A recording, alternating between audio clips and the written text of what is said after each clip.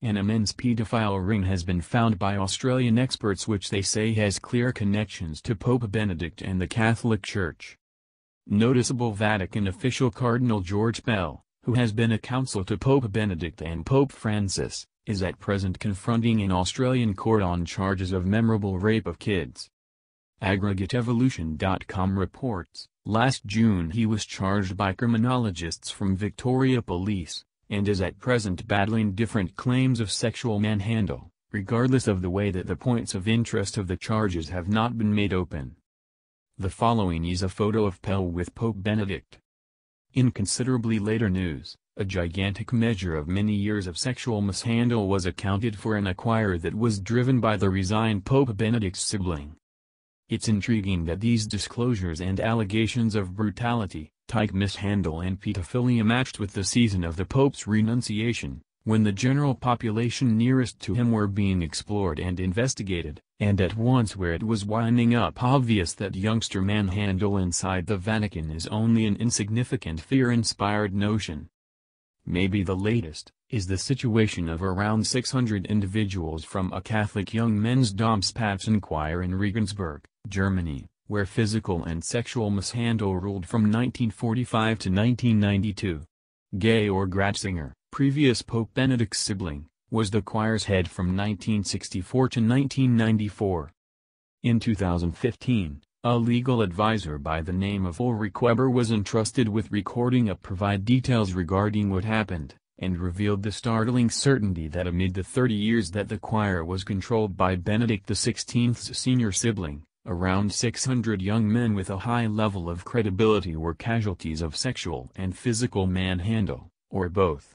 The report distinguished 500 instances of physical mishandle, and 67 instances of sexual manhandle conferred by a sum of 49 individuals in a place of energy.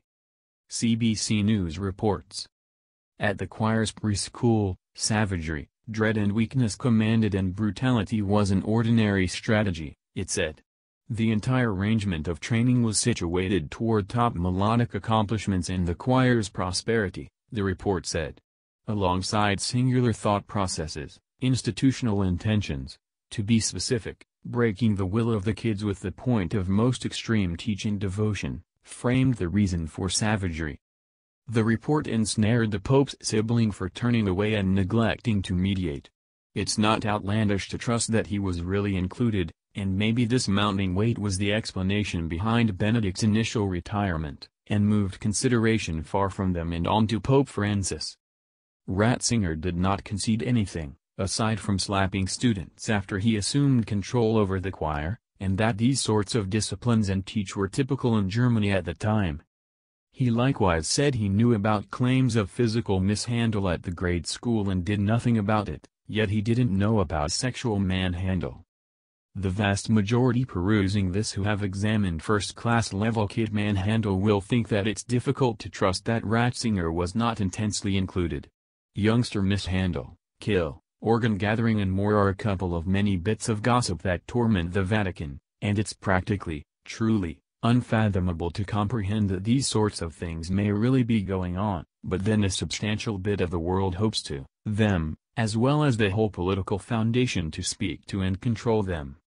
The Vatican has declared plans to offer casualties pay in the vicinity of €5,000 and €20,000 each before the current year's over. However, there is no real way to make up for what's been done, and it's eerie to consider what amount gone unreported, and the frightful, appalling subtle elements that might be included.